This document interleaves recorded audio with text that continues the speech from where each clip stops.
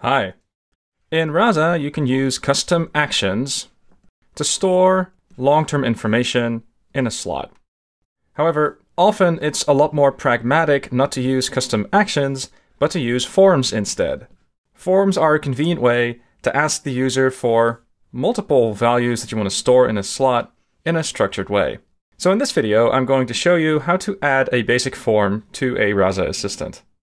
The main thing you'll want to do is go to your domain.yaml file, and you'll want to add two things. First of all, you want to add a form. A form has a name, followed by the slots that it needs to fill in. In this case, I'm saying that I want to record the first name and last name, and I'm also specifying how I want to record the information. I'm saying that I want to record it from text as opposed to from entities. Next, I also have to specify slots. And you'll notice that there is a correspondence between the variables in my form and the slots that need to be available.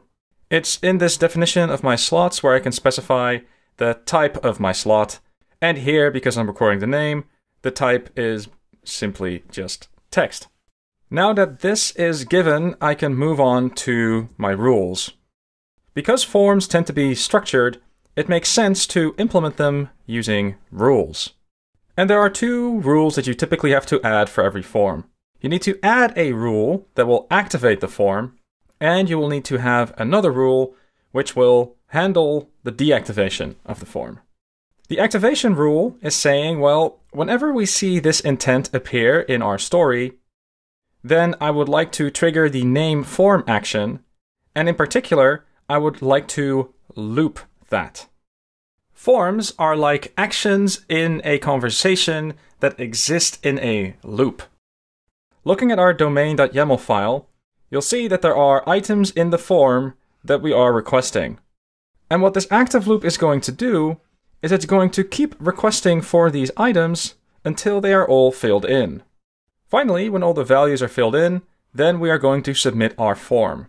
The way that you should read this rule is that first we expect that there is a name loop active, and in this loop we are running the current form, but then there will be an event that tells us that the loop is no longer active, followed by the event that we are no longer requesting a slot. What's defined here is the set of conditions and events that occur when a form is getting deactivated.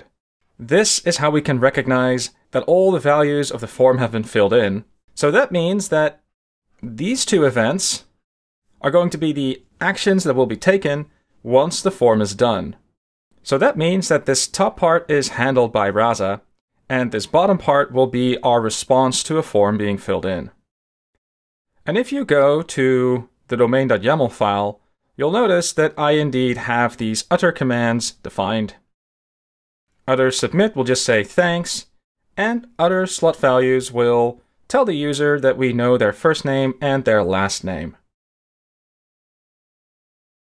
So let's give this a quick spin by running Rasa interactive.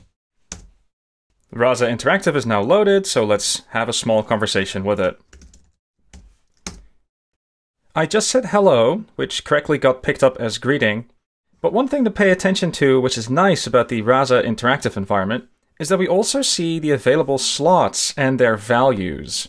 So when we activate the form, we should start seeing that these slots get filled in. Let's say that I want to give my name now. Notice at this point in the conversation that we are in an active loop and that the requested slot equals first name. So the form is able to ask what we're interested in. So let's type Vincent. Technically, it's not detecting the right intent over here, but I'm just going to go along with it for now. We see that the name form action is currently running as I give this response over here. And we now see that this slot has been set as an event and that we are now asking for the last name afterwards. So I can now say that my last name is Vincent McVincent.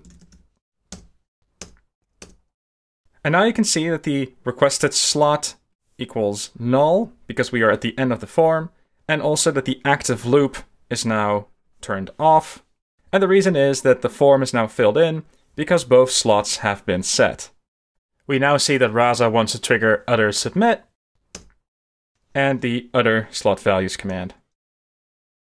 So there you have it. We are now filling in slots using Rasa forms.